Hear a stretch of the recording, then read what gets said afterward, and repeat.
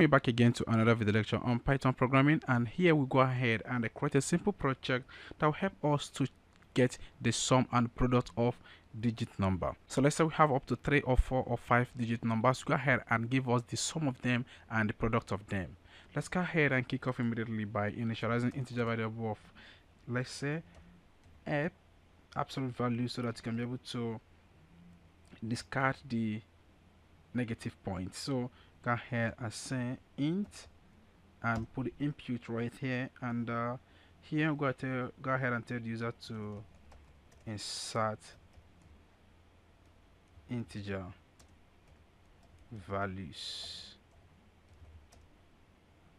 only.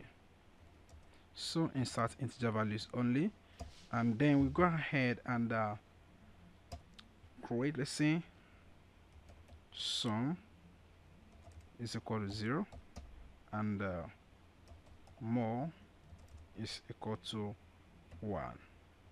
So go ahead and remove that semicolon there. Now let's go ahead and use a while loop, and I'm going to say that y, you can say y x is not equal to 0. So y x is not equal to 0. Then we go ahead and say, let's say, integer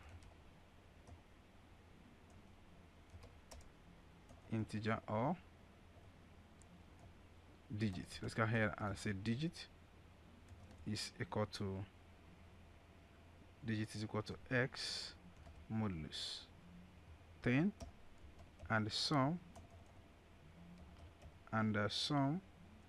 is plus equal to digit, and for more is equal to multiplication, that is asterisk equal to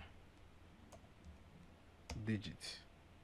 Alright, so now x is equal to x 10. Now let's go ahead and print out the result. So go ahead for, I'm going to say sum of digit equal to sum, and print, I'm going to say product of digit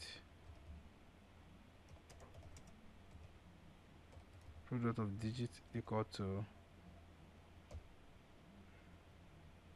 more, and that is all. Now let's go ahead and run this code and check it out.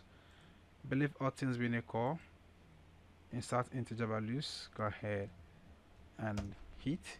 So the sum of the integer values is 9. If you add all these, 7 plus 4 is equal to 11 plus 3, and that is 14 plus 2, 16 plus 3, 19, and the multiplication of all these one by one gives you 504.